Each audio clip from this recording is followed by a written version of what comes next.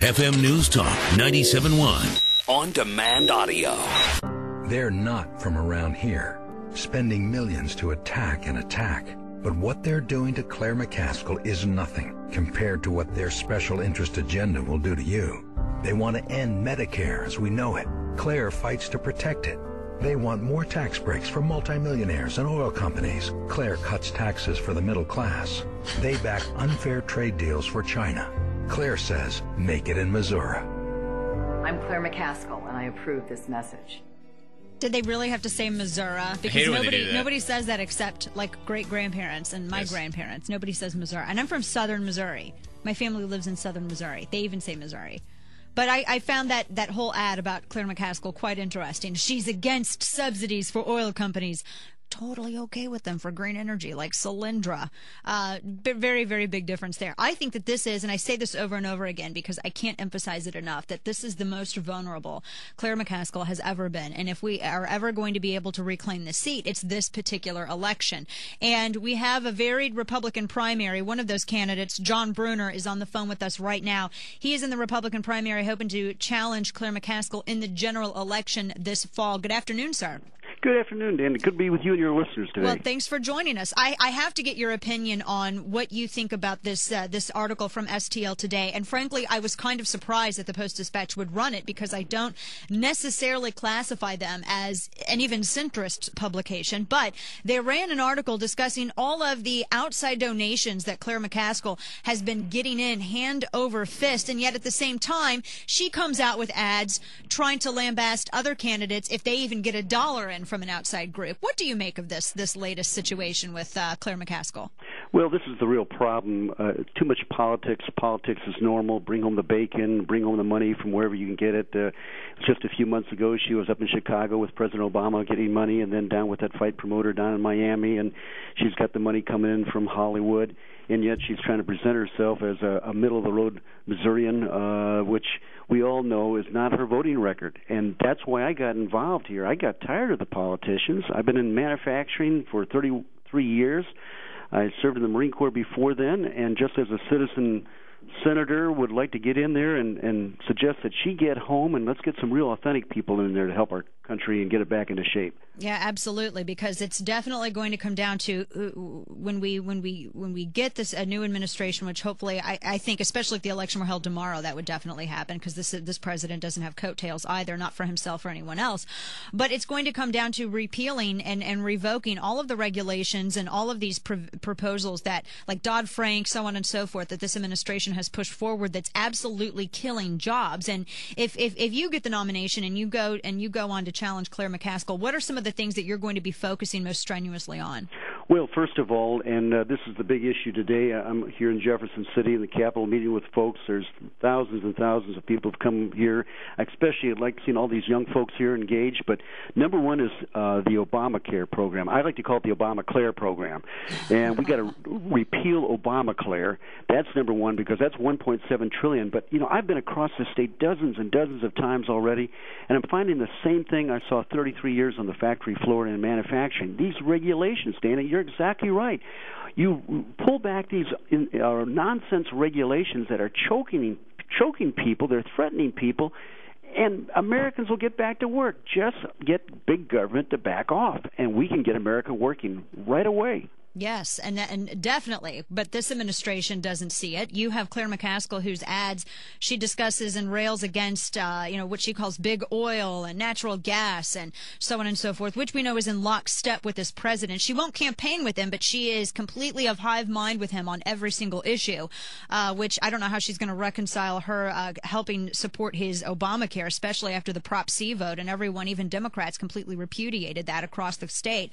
But she lambasts big oil, but at the same time is supportive of subsidies for green industry that is more expensive, not as efficient, and you have all of these I think it's like 13 companies now that have gone bankrupt with billions of taxpayer dollars, like Solyndra and Light Squared.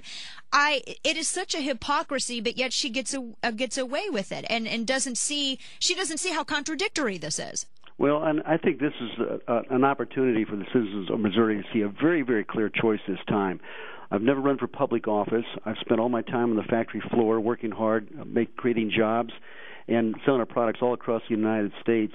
And you're exactly right. You talk about big oil. When she came on board here, gas prices were $1.79. Now, where is she leaving us, and what is she doing? This is absolutely insane. And yet she tries to position herself, because it's an election year, as kind of like the middle of the road, and yet I'm keeping the stats and data right here. She's been voting with President Obama 94% of the time. You know, that's why I call it the Obamacare program. These two are joined at the hip, and it's time that both of these folks be voted out of office so we can get our country back working again. Well, and when you look forward to not just towards your race, but one thing that's going to be very important for if you become the nominee and you go forward to challenge Claire McCaskill in the general, one of the things that will be helping you and a lot of other candidates is who the Republican nominee is, and the length of, I mentioned President Obama's coattails, the length of the Republican nominee's coattails as well, because this is a very interesting election, and I think it's even we always think every election is the most important, but really this one more so than the last one, simply because we have to be able to repeal Obamacare.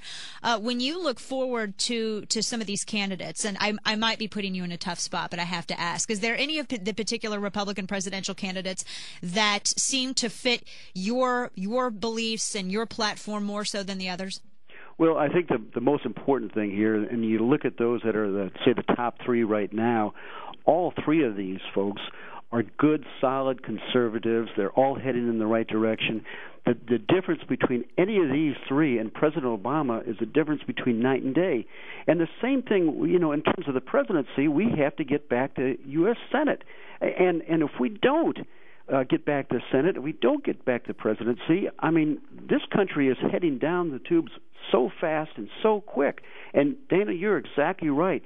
Those who have not been involved in politics, those who have said, well, I've been too busy to vote, those who have been having other priorities need to get engaged this time. We get more citizens involved, we're going to get this country back, and we have a chance to do it. And if not, we're in trouble. Yeah, definitely. And of course, your other opponents going into this primary. This is it's been an interesting race, and I think all of the candidates, yourself and Steelman and Aiken, good candidates. And I love that we have the choice of candidates that we have. I think it's the selection of candidates in Missouri Senate race, from my perspective, is a lot better than the selection of candidates in the Republican primary. But from your perspective, what makes you a more appealing candidate than your opponents in the Senate primary? Well, I know these folks here, and in the broad sense, we're all heading toward the same goal line and goals and direction. But the really key fundamental here is that I have been in the private workplace. I have been creating jobs. A company that's been around for over 100 years.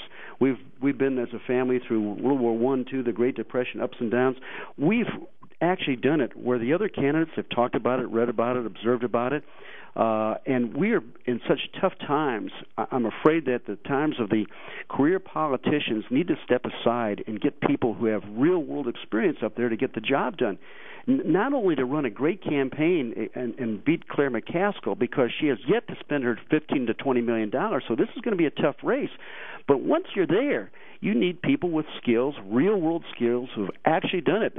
And I want to join the likes of people like Ron Johnson. He spent 31 years in manufacturing. He's done a great job. We have to have more citizen senators up there, and that's where the big difference between myself and our primary opponents. Yeah, that's an excellent point too. Last quick question for you, and I always like to find this out about any candidate. If you were in office when TARP had gone through, and I remember that was a very hotly contested time, how would you have stood on the issue of TARP? How would you have voted? Well, of course, you vote against these issues every time the government gets involved and gets engaged. Whether they're picking winners or losers, or in going into alternative energy like Solyndra and algae and all these different issues, they're kicking the can down the road. They're increasing the national debt. Our spending is out of control. I've balanced budgets for over 33 years. I've actually done this, and budgets are a matter of setting priorities. You just cannot throw stimulus packages out there, and now we're going to have a worse problem because of what they've done. We have to have common sense, practical, real-world business skills up in D.C. right now. And I'm going to do everything I can getting around the state of Missouri to tell the voters there's a chance for a citizen senator this year. There's a real opportunity and a real choice. I like that phrase, citizen senator, because that's exactly when the founding fathers were figuring out how representation was going to be delegated and who was going to do it. It was never supposed to be an industry. It was always supposed to be people paying their dues to society, and I mean, even the farming schedule was even set up to reflect that. So it's good to hear people that remember that that's how it was intended to be. John Brunner, who's candidate for U.S. Senate. John, what's your website, really quickly? It's johnbrunner.com, and you're right. I've been a citizen soldier in the Marines. I want to be a citizen senator going forward. johnbrunner.com. We're looking for other citizens to get engaged and take this election to Washington, D.C., and get our country back and get it working again. Well, thank you for your service, and thanks for throwing your hat in the ring as well. Well, thank you for your time, and have a great afternoon. Thank you. You too. Take care.